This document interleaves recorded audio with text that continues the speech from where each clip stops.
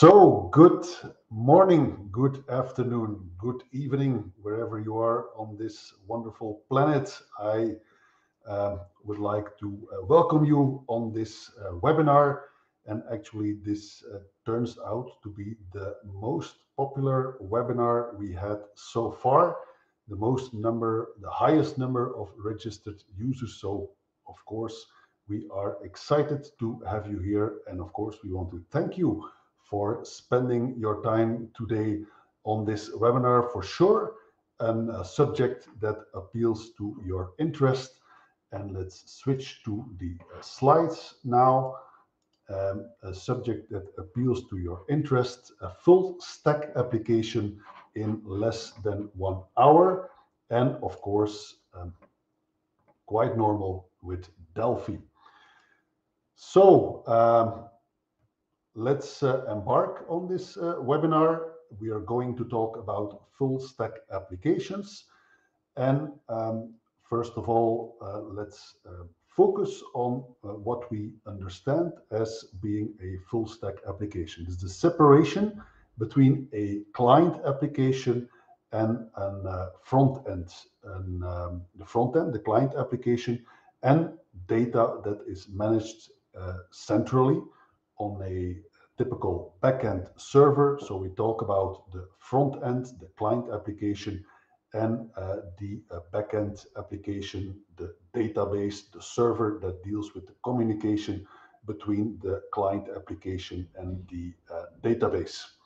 If we talk about front-end applications, that can be web client applications, and as well, it can be native, also possibly cross-platform applications running on a mobile device or desktop device, that does not matter. And the backend, that is typically a database where all the data is stored, and the communication, the access to the database is enabled via a REST API server. If we look from a Delphi developer perspective at the front end, well, these days, this can be a TMS WEB Core web client application. It's an application built with Object Pascal components, Red based, and this solution runs in the browser and will communicate to the backend. But as I explained, it can be as well native VCL or FireMonkey cross-platform applications that can run on an iOS, Android device, also on a desktop operating system. If we talk about backends, also today several solutions exist to create backends with Delphi, mostly with native code. One of these solutions is a solution that we have for quite some time already, which is TMS Xdata. And you can also couple that with TMS Sphinx. It's a very flexible, a very robust, solid solution for building REST API servers and the authentication that is coupled to it. Another possibility for creating the REST API server is using the tool from Embarcadero, the Embarcadero Red server. And in addition to that, several other solutions exist. Like, for example, it's a little bit outdated these days, but it's still something you can build with DataSnap that is part of Delphi. There's also the open source Mars framework, Marmot framework, and for sure, I'm overlooking several other open source or even commercial products that allow you to create a REST API server with Delphi. There are, of course, also non-Delphi solutions in the .NET area, the Node.js based solutions. Also, this is a possibility to create REST API servers. And a last one is the usage of cloud services. So there are several cloud services that have as a purpose to make access and work with data in the backend possible. some of which listed here, but also this list is not limited. The number of solutions is not limited to this list, but some of the most popular ones, Google Firebase for sure, solutions that are based on Microsoft Azure. There is FaunaDB, and we had a solution for quite some time, which is the myclouddata.net. If we look from the perspective of building your backend solution, your backend REST API server yourself, several challenges come with that. Of course, when you build a solution that way, you have the ultimate flexibility and control. You control up into the smallest detail how it behaves, what endpoints you expose, etc. So certainly this has a purpose, but it comes with some challenges. It can be quite complex to build. It can be quite time-consuming to build. It needs to be separately tested. Also, you face dealing with the security, authentication, authorization to build a real secure REST API backend. In the case of Xdata, this comes with Sphinx that helps you a long way dealing with this, but still it has to be done. And then finally, of course, when you build such a solution yourself, it eventually needs to be deployed to a server that can be IIS, but also on the Linux side, can be Apache or Nginx, for example, several other servers on which this can run, but still might not be something that you're doing on a daily basis, and as such be a little bit of a challenge when you have to do this for the first time. In case you would use at this moment a cloud service as a backend for your data, many of these existing cloud services are based on storing JSON collections on the server, not per se the relational data that we are typically familiar with when writing multi-tier Delphi-based database applications. Costs, definitely with a question mark. Several solutions come with several ways of calculating the cost, so that can certainly give some kind of unpredictability on what the eventual cost of using such a service will be. And of course, you're then still facing the challenge of building your client that interfaces with that cloud service, and dealing, for example, with handling all the errors that could come from the communication, deal with offline situations. All these kind of things are definitely not the most trivial things to do, require some expertise and some effort to do so. And that's why today we want to introduce, that's the first public reveal of a new solution we've been working on for quite some time. And I let you show our video that I created especially for this, or better, our colleague Gjalt created this, of course. StellarDS.io, a service that allows you to create or use data in the cloud and have a lot of advantages, flexibility in the process. So if we look at the key elements of StellarDataStore.io, it is relational data that is offered as a service, and it's offered as a cloud service. So that means, obviously, that there are no deployments to do from your side. You use it straight from our servers, StellarDS.io. It offers a web interface for configuring your metadata. So you set up your tables, fields, etc. You have a web interface for that, that you just do with click and enter things, no programming needed to do here. There is role and permission control. That means that you can define your own roles for specifying what user has what permissions to do what on specific tables or project fields, etc. It has built-in authentication, so you can decide how your users will need to authenticate with the service to communicate with the backend. We also offer a tight integration in the client application via a dataset. So the key idea here is to give you RED development capabilities in the client to work seamlessly and transparent, underlying with the REST API communication to the service, but use something you are familiar with, and it also easily binds to DB-aware controls, the dataset concept that, of course, we all know for years in the Delphi environment. Multi-tenant as a one-click configuration is also key in stellards.io.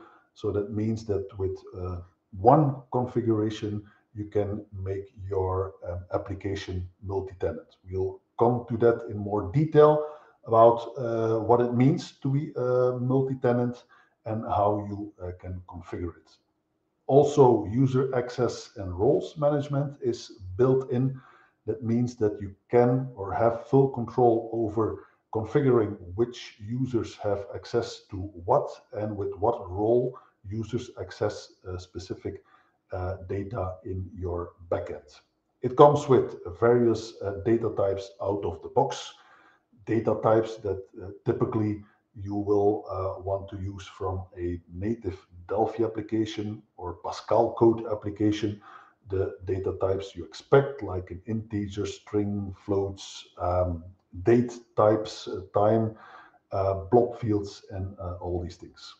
And also crucial is a simple and predictable cost model. So no surprises here when it comes to the usage of that service. We have chosen for a predictable solution. And before actually diving into the details of the service, we want to do here live for you in this webinar a challenge for looking at how fast we can create a web application with TMS WEB Core, and how fast actually we can couple this to a backend created with stellards.io. And so I will tackle this challenge. It's live, everything can go wrong, so that's for sure a risk. Let's hope that Murphy is not around, but I think it's an interesting challenge anyway, to just, before diving in all the details, give you an impression of how building a full stack application will become when we have launched stellards.io.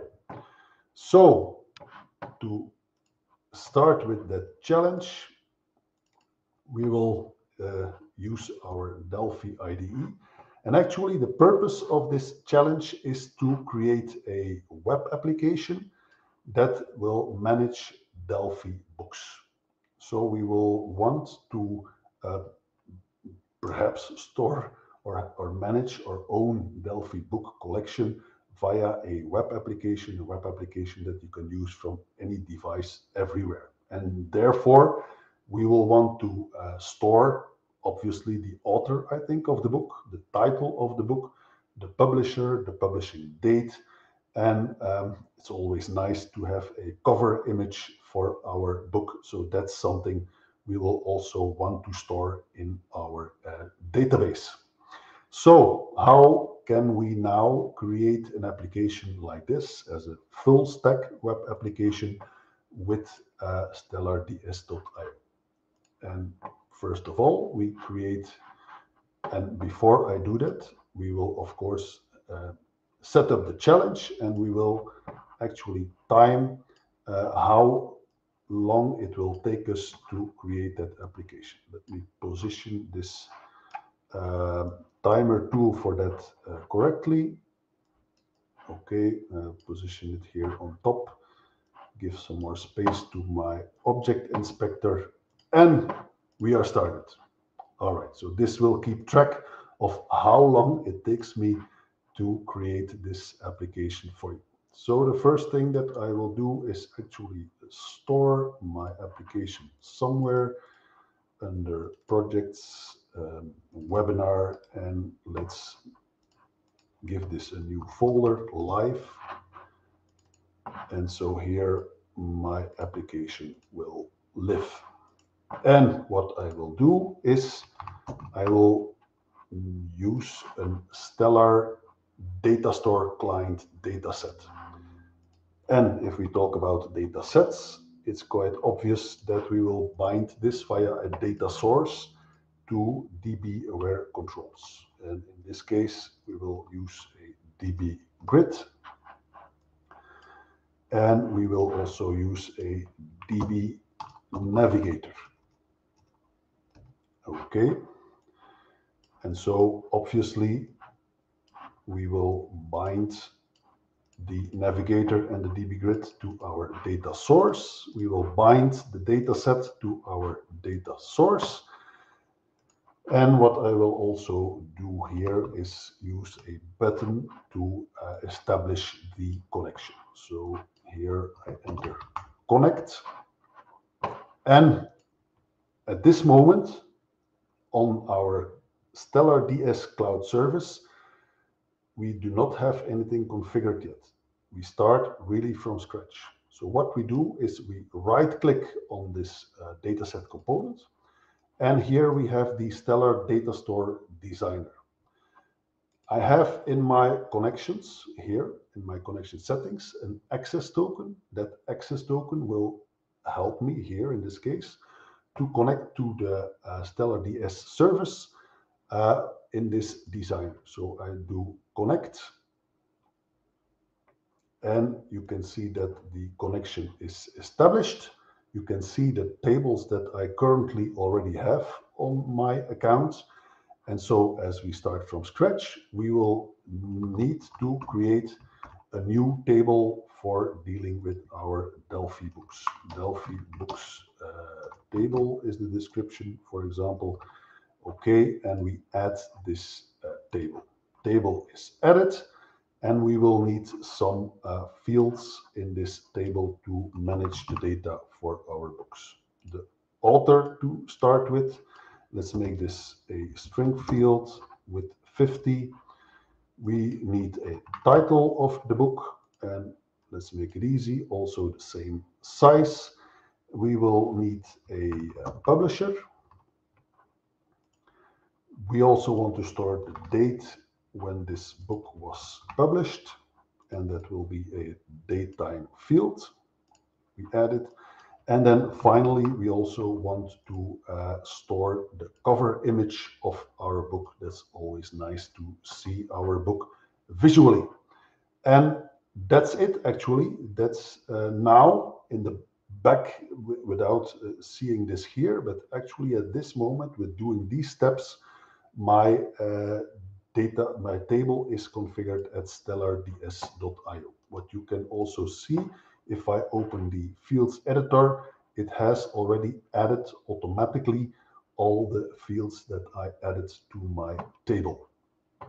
So what do I need to do more for doing the connection? I need to define the access token.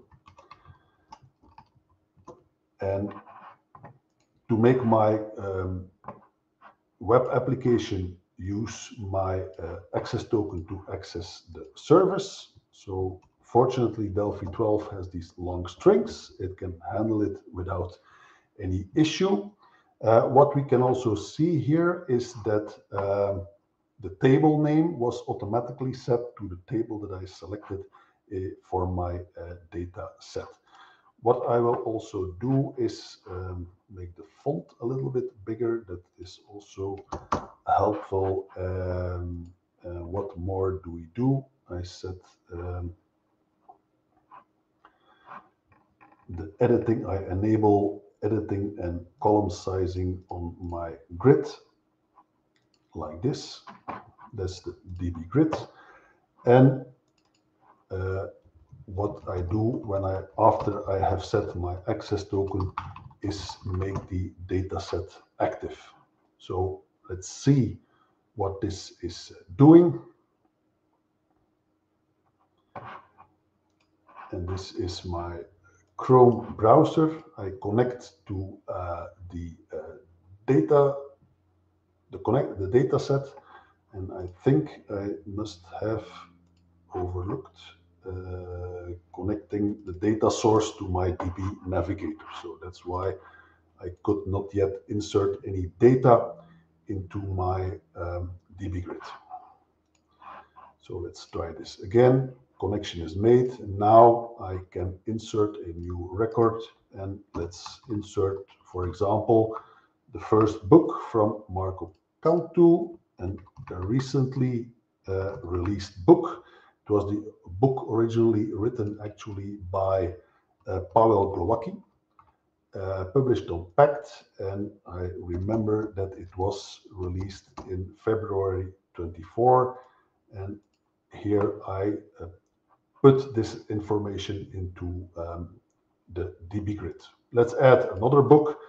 Also a book I'm very familiar with is a book from Holger Flick, our colleague, about modern Delphi development, like this, and this was published independent,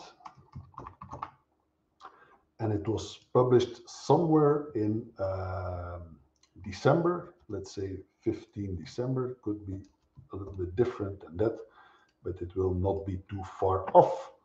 And then, of course, my all-time favorite book from Ray Lishner, and still contains so much useful information, Hidden Paths to Delphi 3, and the publisher of that book was Informant. Okay, and I can make it a little bit more clear by sizing the column and the DB grid like that. And that's basically it. We are 7 minutes working, and we already have a first version of a DB or a database or a full stack web application. So when I connect again, you see that all the data that I had is in our DB grid. Let's make this a little bit more visually appealing, and I will add for that a web file upload component to my application, and I will also add in web image control, and that's of course its purpose is to show the book covers and allow us to upload the book covers in our Stellar DS data in the backend. So what I will do is I will actually change the height style of the image to automatic. That means that the width is fixed, height is automatic, so my image will be stretched with aspect ratio. It will keep the aspect ratio, but at least it will adapt automatically. So what I do in the file dropper area here, I will implement the onDropped files event. That event is triggered when a file is dropped or a file is picked actually on this area. And I expect that I will have at least one file when this event is dropped. And when I get that file, I will ask to retrieve that file as an array buffer. So that's an array of bytes. That's the concept in JavaScript. And so from this event, I start the process to retrieve the file as array buffer. And this is an asynchronous process. That means that when that is ready, it will trigger the onGet file as array buffer. Then at this point, my array buffer is filled with the data of the file that was dropped. And what I can do here is, first of all, I can show the image in the image control by loading the image from the array buffer. And this is my access to that array buffer. And what I will want to do from here is actually put the image data into the cover blob field. And that is something that I can do with my data set. And here I can do write blob. The cover is the field where I want to write it, and you can see that there's an overload. It has different types. In this case, I chose to upload it via an array buffer. So that's what's happening when I dropped the file here in this area.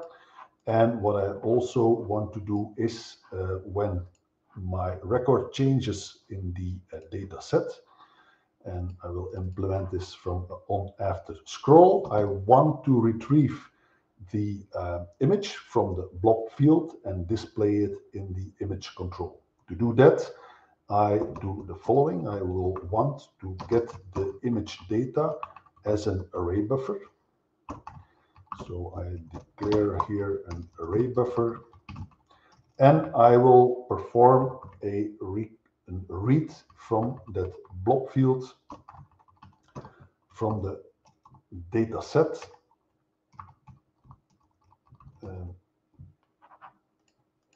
Okay, I will copy and paste this data set, read blob as array buffer from, of course, the cover field. And you can see that I'm using an await here. This is because the read blob as array buffer that needs to perform an HTTP request to the service to get the image as bytes. And of course, that takes some time. That's an asynchronous process. That's why I'm using await. And when I'm using await, I need to indicate via an attribute that this is an asynchronous function that can use await. And when I have retrieved the array buffer, what I do is I check if the length of my array buffer is different from 0, so that I got some actual data. And when I do so, then I know that I can actually load this array buffer into my image like this. And so with these few extensions, I should be able to also involve book covers into my web application. So here we have this application, and I know that I have somewhere here the images with the book covers. So what I can do here is the book from Marco. I drop it here in this area. You can see that it has been displayed in the image.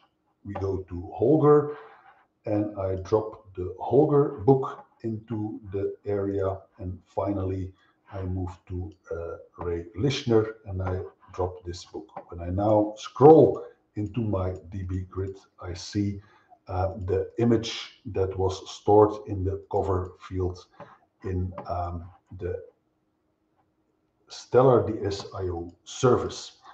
And as you can see, in 13 minutes, I will stop the timer. It took me 13 minutes.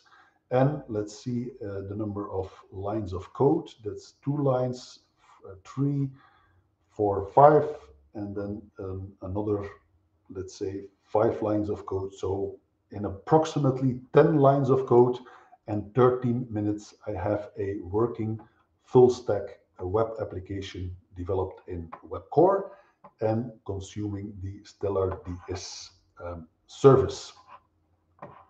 All right, I think that is for Delphi developers some impressive numbers. Definitely, if you want to compare this with other people doing web applications, with other technologies, that this will be very hard to match that number. All right, so that was our first demo. Now we have seen the concept, the ideas of how we think you can be really productive to create full stack web applications.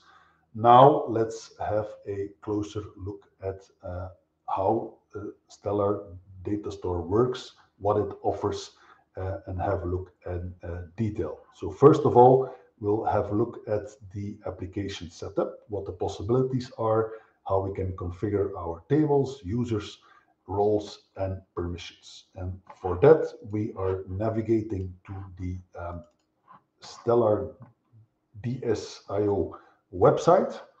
And so here I'm logged in. I can go to manage database, and here you can see the options available to you. You can see that here in my overview, I'm on the enterprise tier, so all possibilities are open. That means I can deal with 20 tables, 100 users. My last activity is logged, and you can see that, of course, I did much more than only create today's application, but so far I did already 745 requests.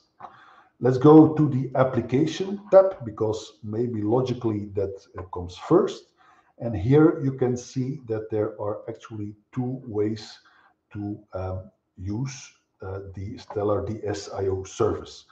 First way to use it, recommended way, secure way, is via OAuth. So then you will authenticate and authorize via the typical pattern of OAuth with the Stellar DSIO service. And after authentication, you will obtain the access token. And with the access token, you can perform all requests. You can see here several OAuth applications that I created, the role that I assigned to these OAuth applications. Also, the callback URL is also typically configured, and you can see here the client ID. There is also a client secret that's not supposed to be seen. That's also not supposed to be stored. You will get it when you create a new application. You pick it up, you store it in a safe way in your application, and then you can use it to perform the OAuth authentication. An alternative way is to use access tokens. So access tokens allow you to access the service without any user authentication authorization, can be safely used when, for example, you use native applications where it's this access token is securely stored. But you can also use it in other applications, certainly as the use of access token can be coupled with domain locking. So as you can see here, you can specify the domain from where the access token is used. And you can also define the role that your access token will assume when it is being used. For example, you could create an application that has an access token with a read-only role that will need no user interaction to immediately obtain data from your database, but where your write operations, update operations, or whatsoever will then, for example, need to be using an access token that was obtained via OAuth. So these possibilities exists, and it's all a matter of choosing the right option, the safe option, the secure option for your purposes and your needs.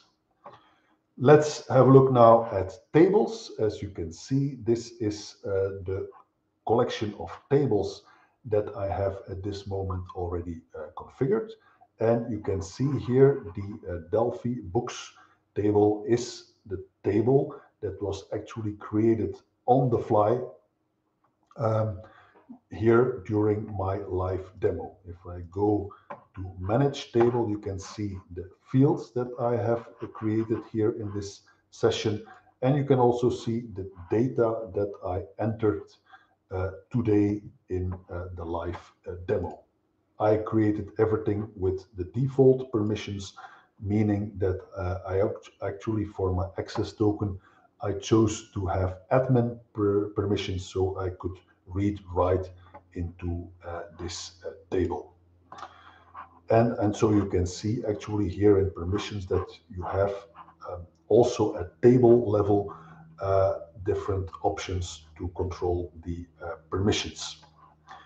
When we have a look at users, so you can also manage multiple users and invite other users to access your data with the permissions that you specify, permissions that are defined by the role assigned to the user. So you can see that I have here 3 users, and so this data that I have in my tables is accessible for these 3 users, and you can see with different roles. And I can add additional users by inviting them from here.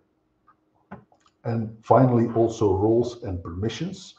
You can see that by default, there are 3 roles: the admin role, the user role, and the read-only role. You can create new roles where you can actually configure these permissions all yourself.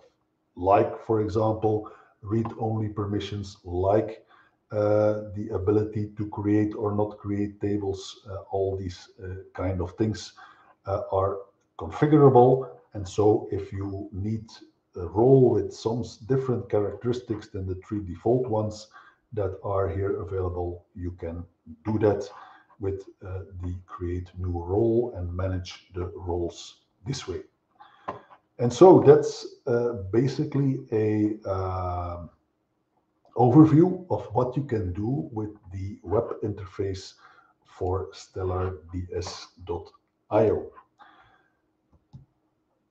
Now we can do pretty much all these things also via the REST API. That means that we will be able to create tables, ask information about the tables we have, create fields or get field information, of course, work with the data in these tables, work with users, and finally also manage or deal with the authentication. So let's have a look at the REST API that is available to do all these things. So we go under documentation, and Swagger is the documentation for our REST API. And here you can see the endpoints that are all dealing with data. So here we will typically perform REST API calls to get data from a specific table in our StellarDS account. Posting is to add new records to a table, delete records, update records, dealing with blob data. And that's something interesting to specify, that is that the blob information is not automatically returned when getting records from the table. That's for a very good reason. That is to keep the performance high and only allow you to get the blob data on demand when you really need it. Imagine that you have a table of 10,000 records with a blob field. It would not be so desirable to return the actual blob data for these 10,000 records in one time. That would create a huge amount of data to return in a HTTP request. So blob fields are by default retrieved on demand via a special URL. And with that URL, you can get the blob data, but also by doing a post, update or load the data in that blob field. And of course, deleting records, deleting the entire table is also possible from here. Field management. So here you can retrieve information about these tables, what fields are in this table. You can also add specific fields, change things in fields, and also delete fields from here. Out specific functions. These are endpoints that deal with the access token and refresh token, revoking access tokens, etc. So these are the things that you need to implement to obtain a secure access, and also use the refresh token when your access token has expired, you can implement your own scheme of refreshing automatically, of forcing the people to re-authenticate. This is possible. Project, everything is in a project. So as you can see here, when I go to my overview, I'm here in my Bruno's project. So that's the project under which all my tables and fields are configured. And this project has a unique ID, and it is with that ID that you get to the data within that project. Eventually, you could have multiple projects and identify the projects with this ID. And then table management. From here, you can retrieve the list of tables you have, post data into a table, update tables, delete tables, etc. There's also a test endpoint, and then an endpoint to get information about users that are coupled to your account. So that is what you can do with the REST API endpoints if you are endeavoring to perform all HTTP requests yourself.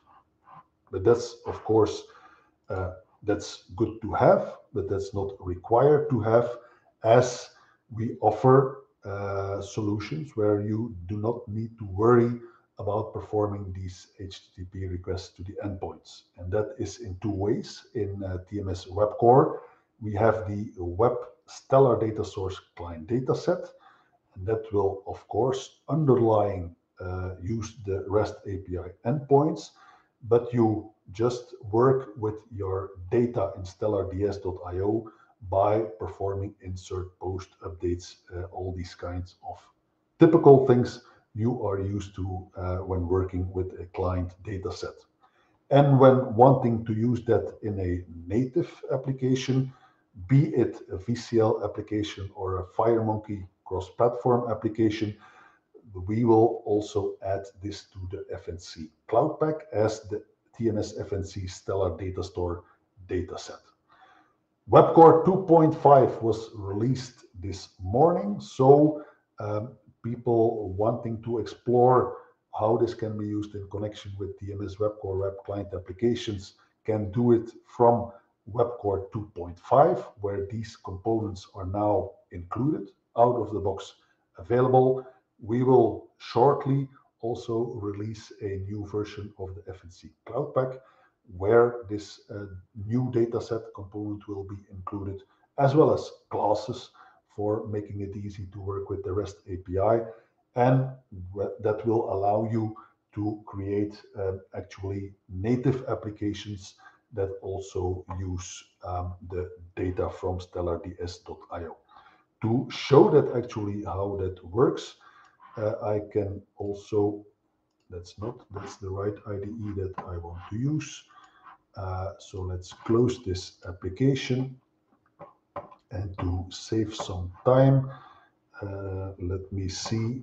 I think I will be able to use this project. So this is a VCL application, and this has our internal test version of the dataset, the Stellar data store dataset, coupled to a Stellar data store connection, and the dataset is bound via data source to a DB navigator and a DB grid in this case. And here we have actually made the coupling via an OAuth cycle. So what I have here is the configuration of my connection, where I have my client ID, a secret, and a callback URL. I also inform the data set that it uses the cars table, and I have set the project ID. So to focus here, when I go to manage database and I go to tables, I have the cars table, go to manage, and here you can see the data that is in this table, right? And under applications or out, I have here, this must be these credentials from the FNC application that I have configured. And the only thing that I will need to do is stop this web server because it's on the same port 8000. And the only thing that I actually do is activating the dataset. So when I run this application, okay, I perform connect. Then I'm going through an OAuth cycle. So that means I'm logging in right now on the Stellar DS service. And after login, you can see that the DB grid was filled with all the records from my cars table in Stellar DS. You can also see actually that it's live. I think Lamborghini Euros can do more than 250, maybe 295, I'm not sure, but let's see. And if I go now here in my tables, under cars, manage data, we see that I updated this to 295. So this is via this DB grid and the dataset working live on the data here on stellards.io.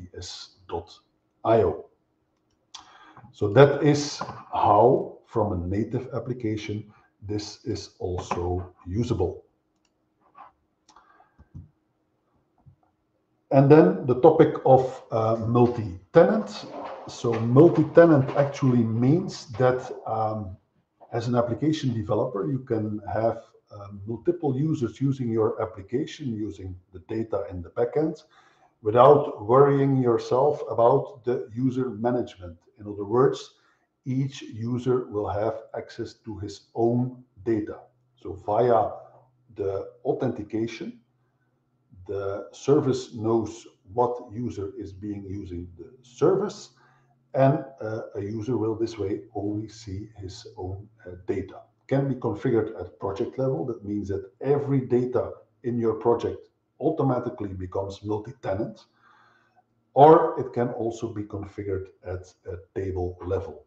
To show you this in effect, let's move to the account tables. And here I actually have a contacts table that I have configured as being multi-tenant. So if I go to manage data, you can see here the data in this contacts table. And I have a web core application that is configured to use this multi-tenant table. So I open it, and actually this demo is also included when you are updating to Web Core 2.5. You will find these demos, these new demos in the folder with all demos. And I take this example here. Okay, and I think, yeah, of course, I'm using the wrong IDE. I started by accident Delphi 11, but I should, of course, stick to Delphi 12 and open this demo where everything is properly configured. So contacts demo, and here you can see our data set. And you can, if I look at the code, you can see here that I have a client ID and secret and a callback URL set. And that means that users will authenticate with the application, and each user will work with his own data. Let's start the application to give you an idea first of how it works. So here you can see that I have my client ID and secret configured. I perform the connection, and I'm going through an authentication and authorization cycle. So this is the login with my personal account. And you can see that I have in my contacts at this moment 3 people added. When I close this connection and I reopen it, and instead I will authenticate with a user that I actually invited. Remember, you might have seen it in the invited users list, and I perform the login. You can see here that I have two other contacts that are in the scope of the other user. If I add now a new user here, customer Z with z@z.com, and 1, 2, 3, 4, I update it. Okay, I will close, open again, use it from my personal account. You still see the 3 people in my contacts list. And when I go back to the other account, and that was coupled to info@tmssoftware.com, you can see the 3 users coupled to that account. And from an application level, actually, you do not need to do anything. This is automatic when you have configured your table for multi-tenant usage.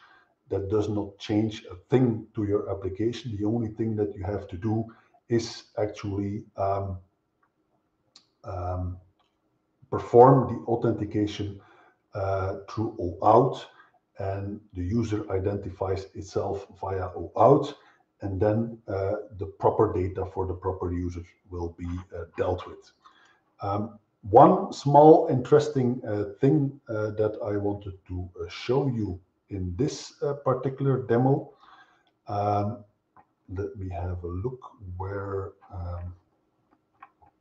this snippet of code is actually created.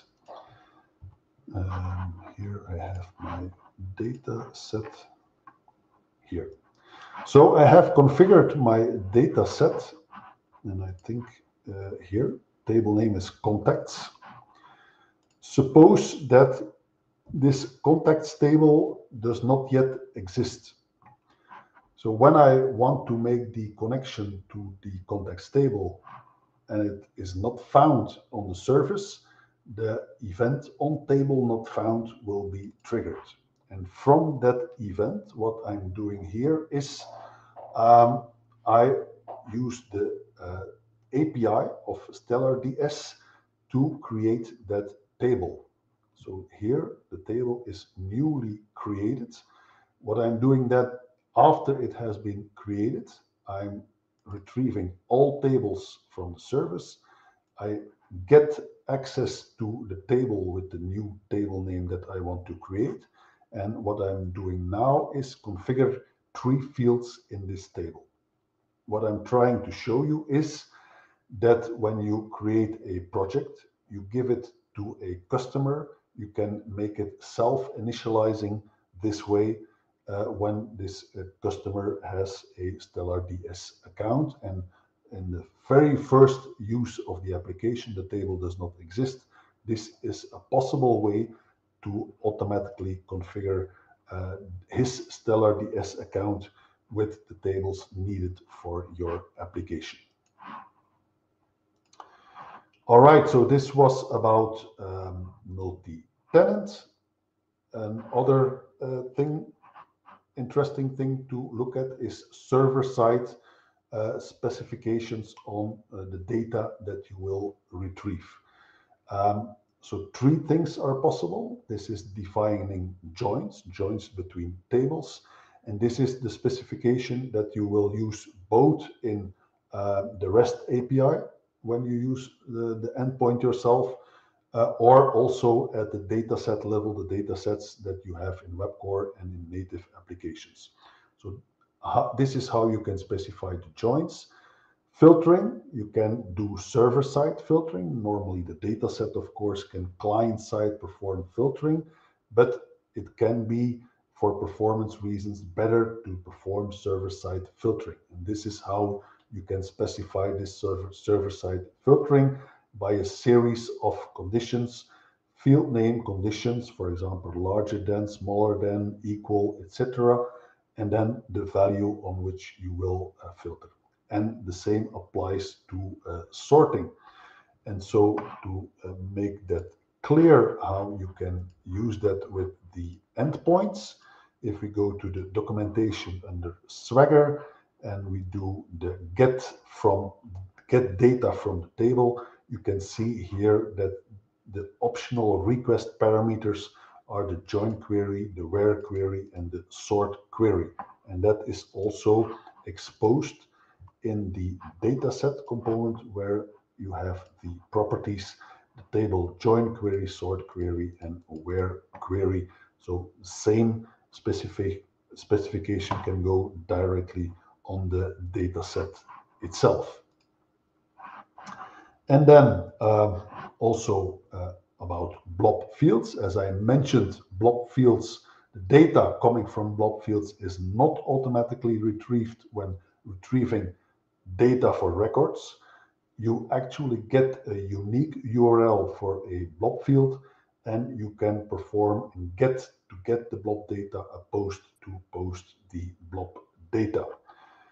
I have a pet project that I also wanted to show you today in this live demo, a pet project that shows you another way, just like we use it for the covers, but just a slightly different way to use blob fields. What we have here is a web client application, of course, created with Web Core with a fixed access token. And we will connect to a small table that has some interesting information. I'll run the application and you will immediately see what it is about. So this is the application. What we see here in the bottom part is leaflet maps. So that is a fully free mapping service. And with this access token, I get access to my bike rides table on Stellar DS. And you can see the date of the bike ride and the description. And when I do now show route, you can see here, actually, this is the visualization of the GPX file that was generated for that bike ride. And other bike rides I can simply show this way on the map. And I can actually also add new bike rides. So let's add, for example, another bike ride that would be the Alter Eclo bike ride. So it's added to the service, and now I will load this into the, and that's not the one. Let's quickly move to the right place where it is stored. Here, and this is the GPX file that I have for this bike ride, and you can see that it got loaded and also visualized immediately on leaflet maps, and this is by now nicely stored on Stellar DS. And a GPX file is actually an XML file, so that means that when I load the route, we have the open dialog that picks the GPX file, and we have a kind of same mechanism where if we have opened or selected the file, then we perform get file as text, because XML is a text file. And when we have retrieved the text file, the content of the XML, we use this write blob to write it to the GPX blob field on Stellar DS. And what I also do is show the GPX on the leaflet map. And let's have a look at the show GPX function. This is the XML GPX information. And here we retrieve the coordinates of that route from the GPX file with this built-in function of TMS WEB Core GPX to coordinates that returns an array of all coordinates of the route. What I do is take the first point and actually set the center of the map to that first point, the longitude and latitude of that first point. And then eventually I set here as a polyline the array of points along my road in the GPX file. So that's how easy it is to do something similar to that. All right. And then let's come to what we have in mind for offering you as the Stellar DS data store service. 4 tiers, a free one, a basic one, a pro one, and an enterprise one. And basically the difference, it will be based on the number of tables you have available. The free will not have the blob field. The others will have the blob field. The availability of user management and the availability of the multi-tenant functionality, and of course also the number of requests per month.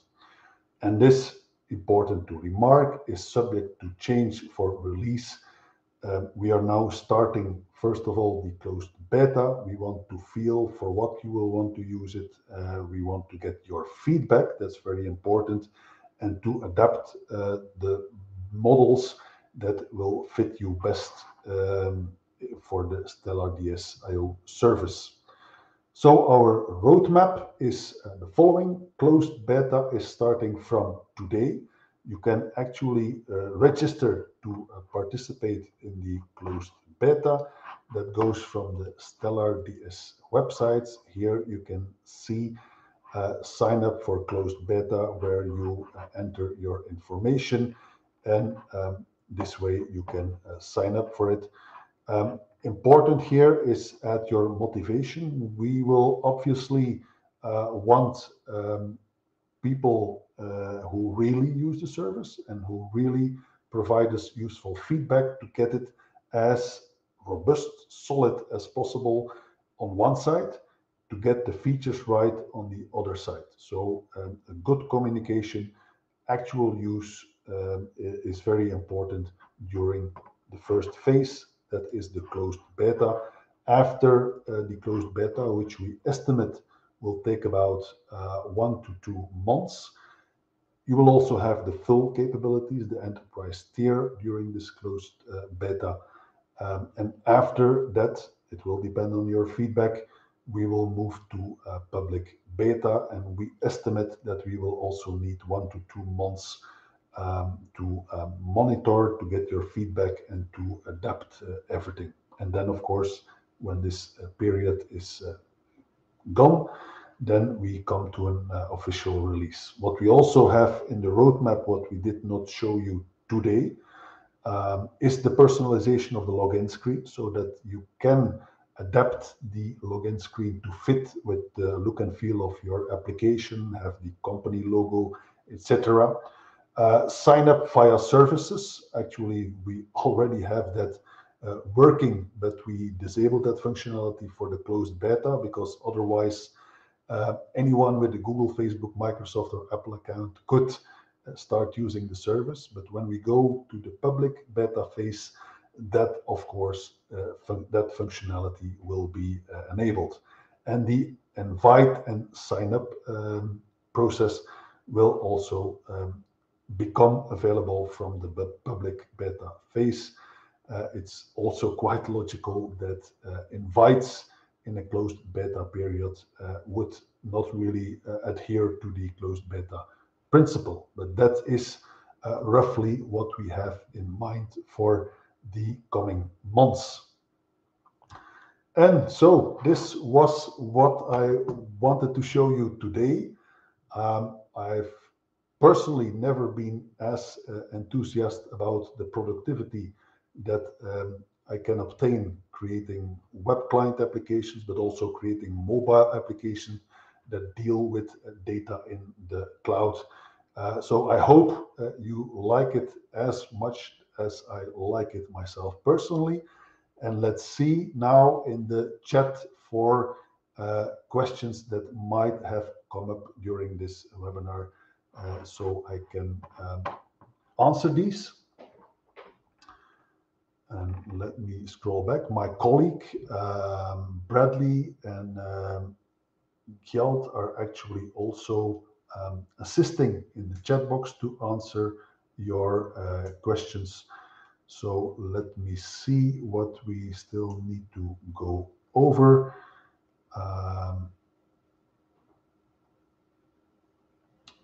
I see here references to my cloud data. So several years ago, we started the My Cloud Data service that is on a daily basis in use by several users. And for sure, it was at some point our consideration, okay, what are we going to do? Are we going to start from myclouddata.net and bring it to a version 2.0? Or will it be better to re-architect everything from the ground up with everything we learned from that experience and start from scratch, start something with many more capabilities in mind, capabilities that also were reaching us via feedback from users. We thought starting from a clean sheet would be the better way to re-architect it, to have a really solid basis and to have really the feature set that we felt and heard from you you wanted. And so that's why we leave for now my cloud data as is, and let's consider the version 2.0 of my cloud data as stellards.io. You're actually pretty confident that if you are using myclouddata.net today, you will find it easier, faster, more performant with more capabilities in stellards, and so that transitioning should be smooth. We also have actually in the demos that are today already included in WEB Core a stellards importer application, so that allows you to import data. So if you have your data from my cloud data or from any other source in a CSV file, in a JSON file, you will be able with that demo app to import it right away into stellards. So we are quite confident that the transitioning will be smooth. But for now, of course, during the beta phase and even a long time after that, this service is stable, is up and running. It does what it needs to do, but we are convinced that the features of stellards will want you to eventually move to it at some point. Let me have a look for other questions here. Is there a notification service for table and record changes? At this point, not, but this is an interesting suggestion. This is also something, notifications that we plan for future versions of stellards. The website for the Pro version states a limit of 50 tables per field. That seems far too low. Is it correct? As I mentioned in my slides, this is the tentative proposal, the very specific. One of the needs of our beta cycles is to get feedback from you, what your requirements are. Nothing is set in stone yet, so we will hear your feedback and we will shape the models to fit your needs best. Will all access users have full use of the new Stellar service without any extra charges? That will not be the case. We will, of course, offer you all the components to make communication with stellards as easy and as seamless as possible. But as stellards will offer different models, that will not be an automatically offered free service for all access users.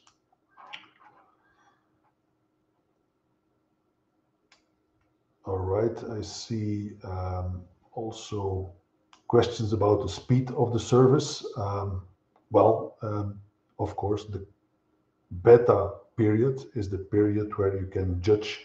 We have architected everything for with the goal of delivering the maximum performance. We are eager to learn how you experience the performance during the beta cycle, And of course, we will do everything in our capabilities to further fine-tune if a need would arise for that. About costs, nothing has been set in stone yet about costs. The most important thing is that it will be simple and a fixed cost model, so that the most important thing we want to offer you is a service without surprises.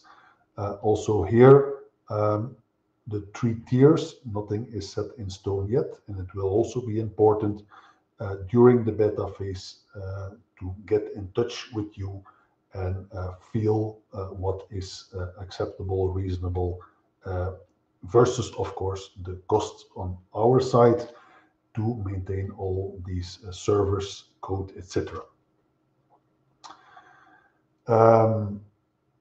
What more questions? I can't test it without OData access. During the beta, we will not have OData. That is something for consideration at a later point in time.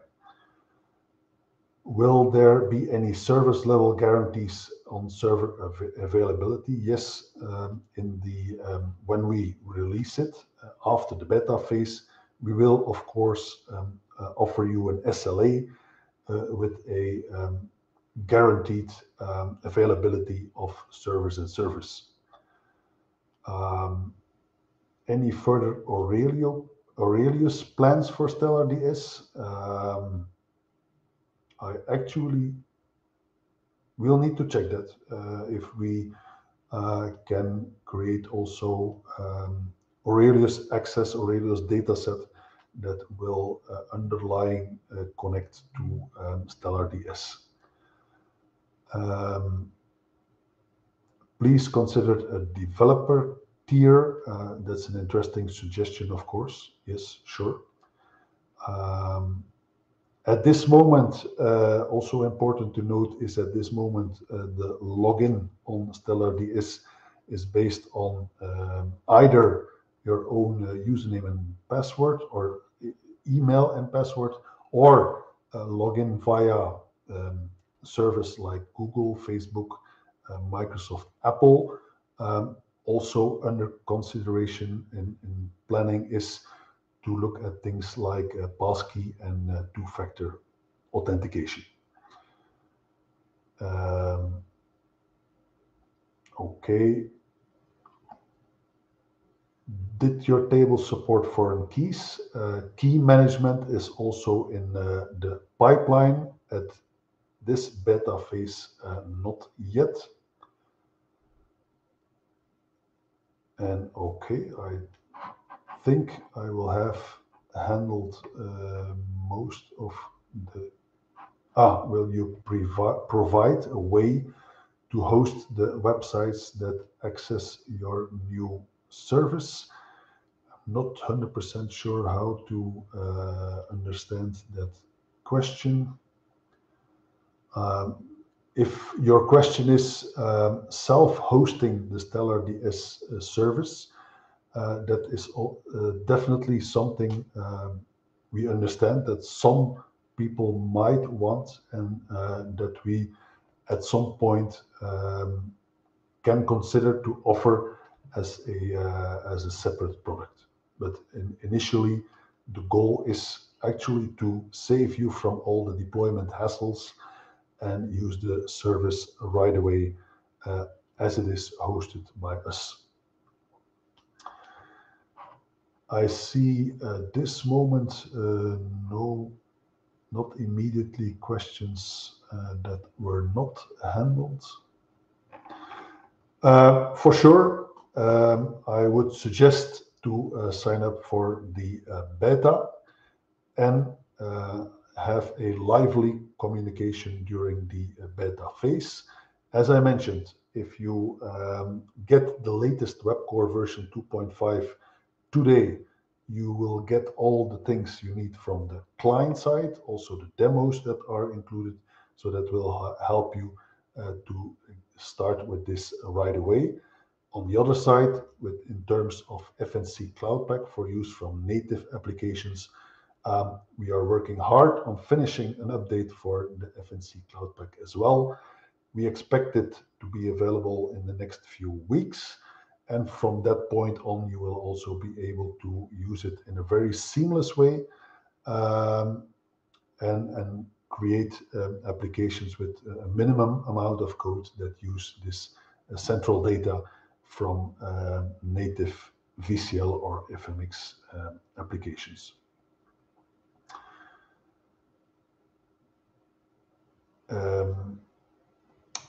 What more do I see? Can Stellar DS emit events to connected clients? I think that was asked previously. Notifications on our list in this phase of the beta, not yet.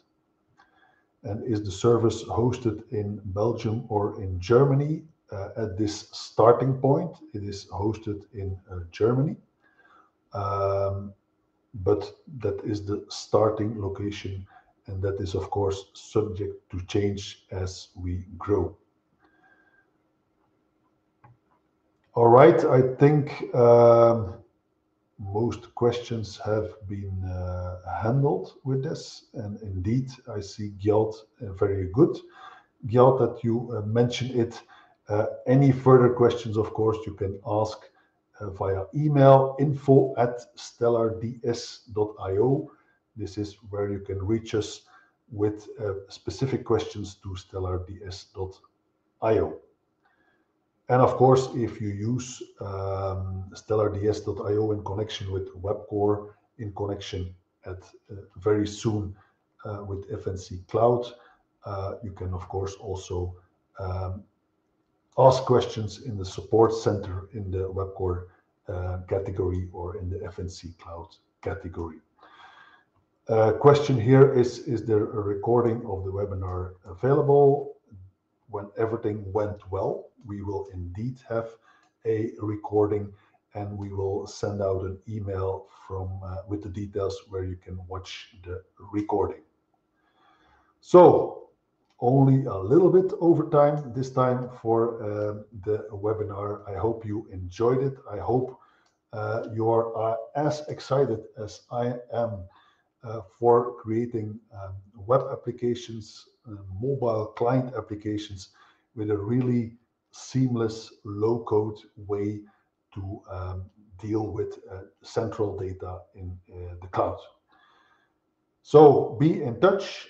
We'll follow up, follow our social media channels, follow our blog, where we will publish information as it becomes available. And for now, have a good remainder of the day. Be in touch, be well, and enjoy coding in Delphi. See you in a next webinar. Bye-bye.